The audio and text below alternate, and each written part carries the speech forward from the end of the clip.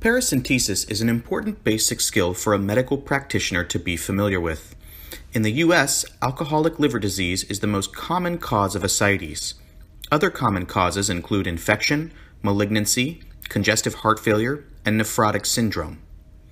This video will demonstrate proper conduct of abdominal paracentesis as described in the ACS-ASE Medical Student Simulation-Based Surgical Skills Curriculum.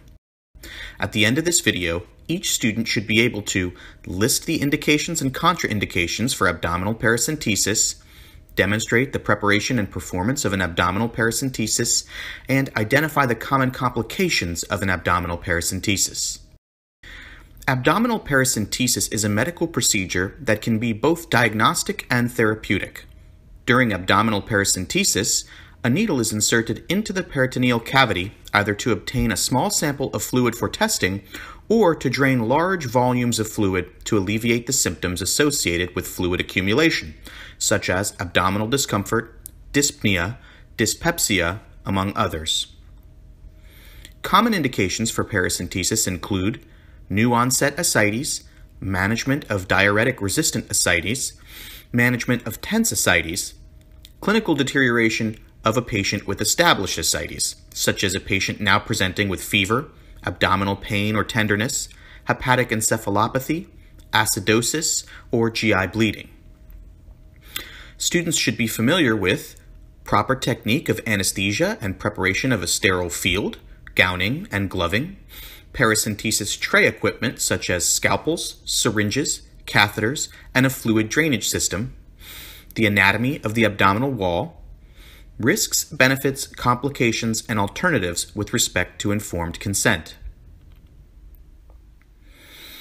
Ensure that all necessary supplies are at hand. Obtain informed consent and indicate complications and contraindications.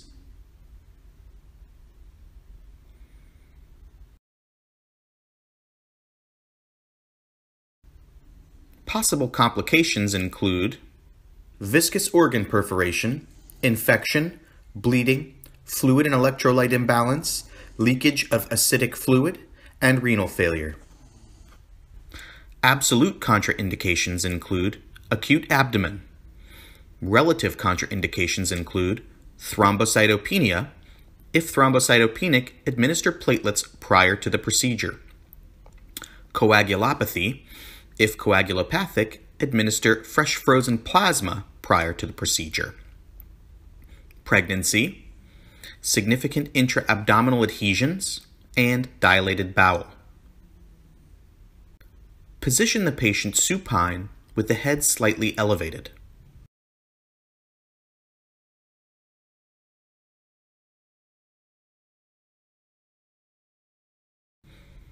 Decide on an appropriate insertion site, either at midline 2 centimeters below the umbilicus or in the right or left lower quadrant. If going below the umbilicus, ensure that the bladder is empty to prevent accidental perforation.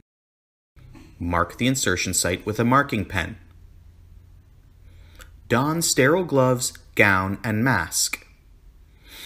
Prep and drape the patient.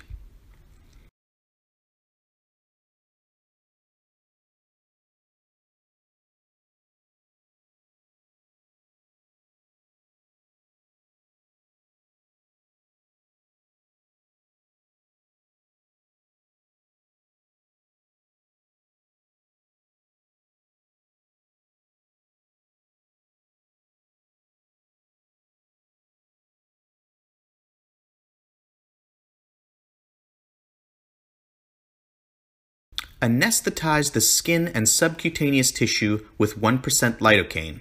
Be sure to pull back on the plunger to ensure you reach parietal peritoneum, but do not pierce any vessels.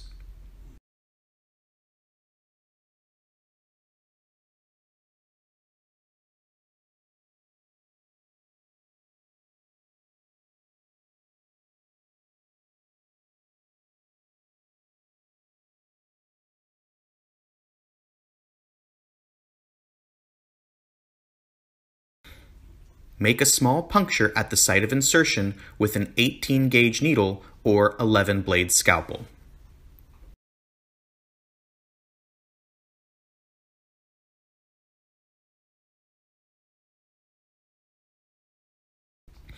While pulling back on the plunger, advance the needle in small 2 to 3 centimeter increments.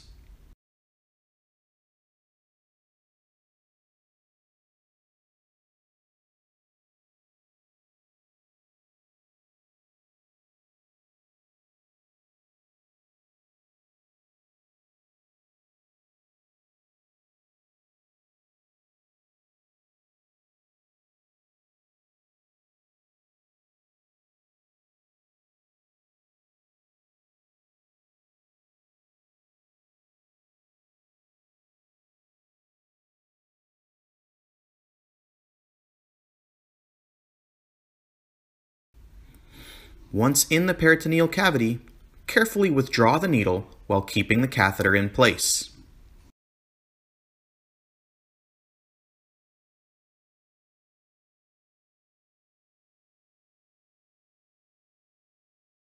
Attach a syringe to obtain the required amount of fluid.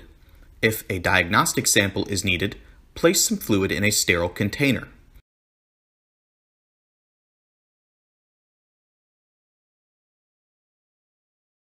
To begin draining ascites fluid, connect the catheter to a drainage system.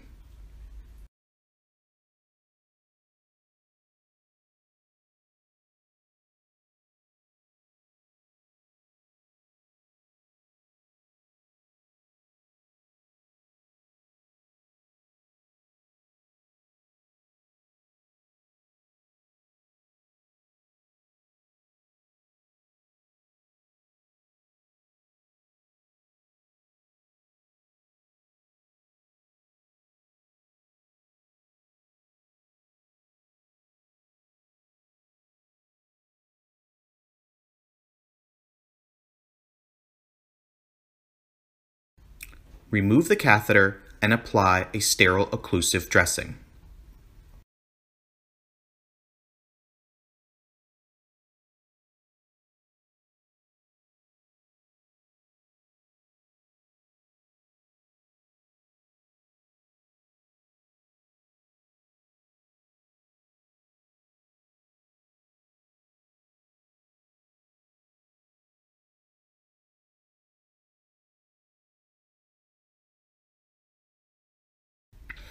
Some common errors or pitfalls that may occur while performing abdominal paracentesis include not maintaining sterile techniques, inadequate self-protection, inadequate amount of local anesthetic agent, and improper needle insertion technique. This video demonstrated the proper conduct of abdominal paracentesis. Indications and contraindications were also reviewed, as well as complications. Abdominal paracentesis is an important skill to learn. Improper technique can result in complications including patient discomfort, intra-abdominal organ perforation, post-paracentesis bleeding, and infection.